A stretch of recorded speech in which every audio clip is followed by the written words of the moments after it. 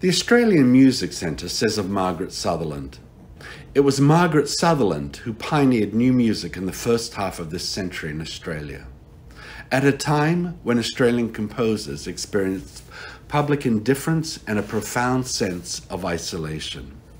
Also, she laboured under the extreme disadvantage in Australia of being a woman. But for her example, it is unlikely that Australia would have produced such a proliferation of women composers." Recognition of Sutherland's service to music and the arts includes an honorary doctorate from the University of Melbourne, the Queen's Silver Jubilee Medal, and her appointment as an Officer of the Order of the British Empire and an Officer of the Order of Australia.